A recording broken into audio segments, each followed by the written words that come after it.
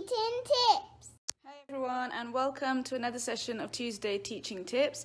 Today's session is another session upon request, and this one's going to be all about teaching tips to do with maths or numbers and counting. Whenever we think of maths, we think of numbers and counting and matching amounts to numbers, which is of course a really important concept, but there's also shape and measure, which is just as important. So for the really younger ages, so we're thinking of children, but 2.5, 3-year-olds, 4-year-olds, early years children, one of the best ways to introduce numbers generally is through stories. So some of our favourite stories are One Ted Falls Out of Bed, this is by Julia Donaldson, then we got The Very Hungry Caterpillar by Eric Carle, and then this really cute book called The Counting Cockatoos. So maths learning starts really early. It can start through stories, and of course, as many of you know, maths is just everywhere in everyday life, so you can always bring up numbers and counting and shape. So we've covered books, and another great way of learning numbers is obviously through songs. There's a lot available on YouTube and online, but there are still some that your children can learn with you, like for example 1, 2, 3, 4, 5. Once I Caught a Fish Alive. So this is one of the ones that I like using a lot with my kids, and what we do is we use our fingers and we lift up each finger as we're saying the numbers, and then we carry on once they're ready to 6, 7, 8, 9, 10, and then I let it go again. At this stage it would be great to have some number flashcards. I made my own, really easy, really colourful, and I made them bigger than normal card sizes. So you can sing the songs with the number flashcards or without the number flashcards. Obviously it'll be great that you're pointing to each number as you're singing. So 1, 2, 3, 4, 5 and so on. And then the children start recognising which number means which little doodle on this card, because otherwise they don't really understand that a number is represented by something.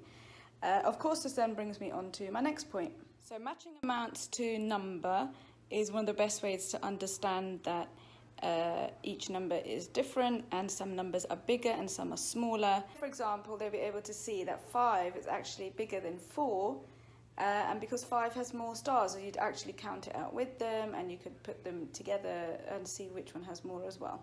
So very visual.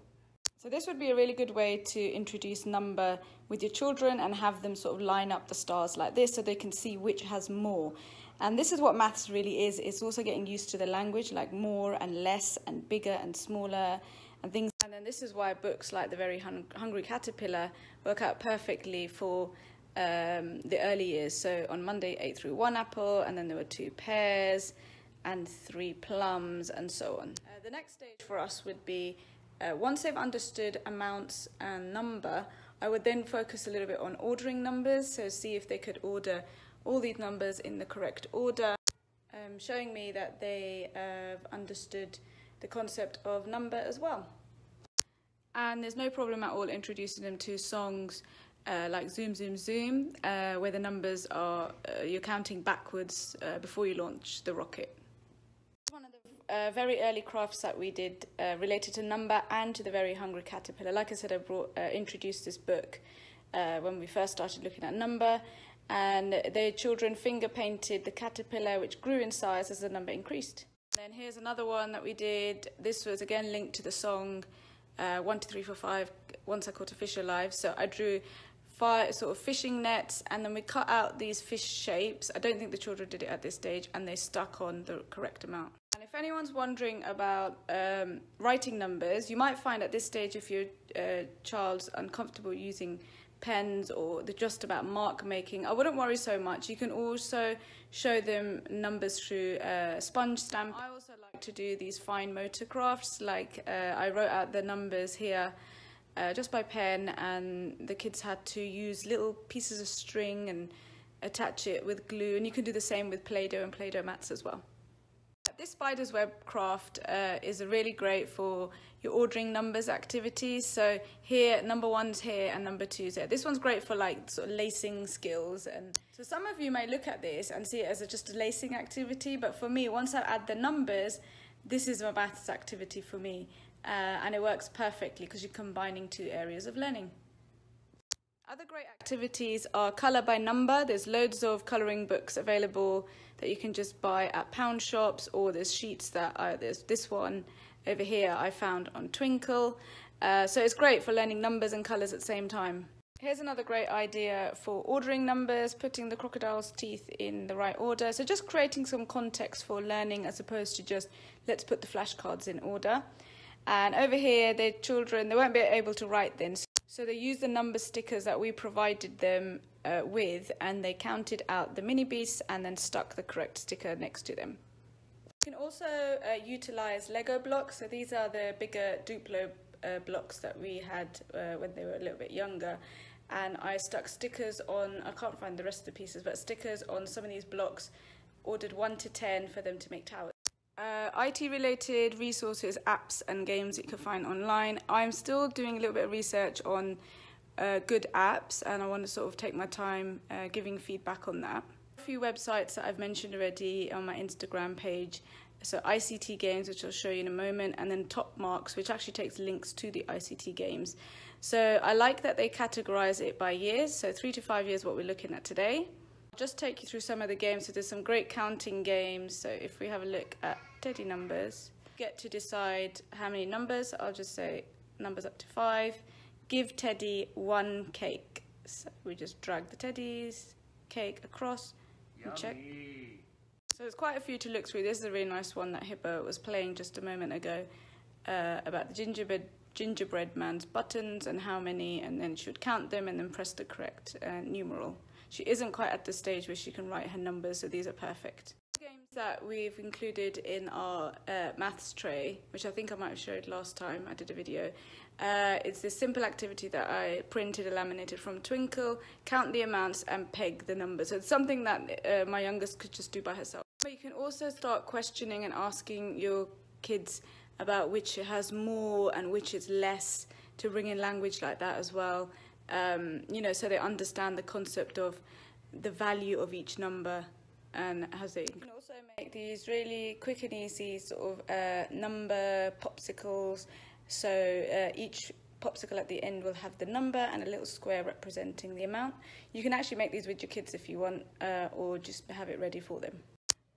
For shape, I've always introduced it through games. So since Amara was about 3, I think we brought some of these games here. So we've got a really nice shape, size and colour, so you'd match these little shape pieces to the pictures. These are actually quite new. These are a gift that were given to the girls, and they're, you know, making pictures with shapes, so they're quite nice. And there's, I don't think these are the matching sheets, but you can get sheets like that or diagrams telling you how to do it.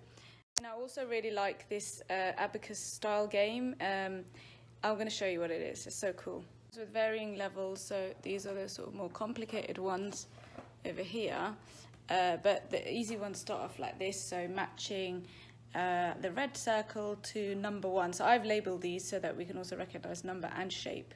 Also so handy if you can get your hands on some shape foam stickers or just some shape stickers, because you can make all sorts with them. I think in the past Amara's made a mosque shape, made a little person, looks like a little elf.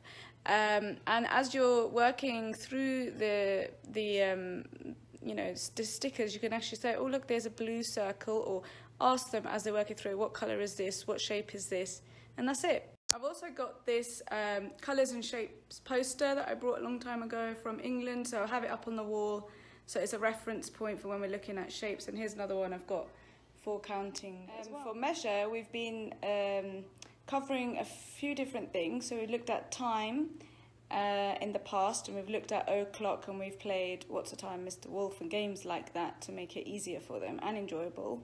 Also used these little flashcards.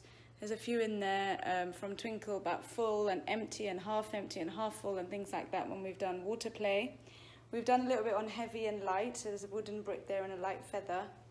Generally, when most of our measure is being used in the kitchen when baking, so it'll be like we need 1 cup of this, or we need 2 eggs, or we need a certain amount of grams of flour, and the children will check with me on I've got an electric scale. So a lot of the language relating to measure is used in the kitchen, I find, and also when we're looking and comparing things, like even measuring the length of something. We still need to work a little bit more on length, but we have looked at, for example, our beanstalks and how tall one of them is and how short. So today I've covered with you the topics of number, shape and measure in the maths area of learning for the early years. And the early years are mainly 3 to 5 year olds. And so it's quite basic. And slowly you'd build up on writing the numbers. And once obviously they can write numbers, you can bring in a couple of worksheets here and there as well. But at the beginning, it's very practical and it's full of play. Learning area or a playroom or an area where you can use, I would suggest having a little table or a tray ready full of maths activities that your child can just access and, work through.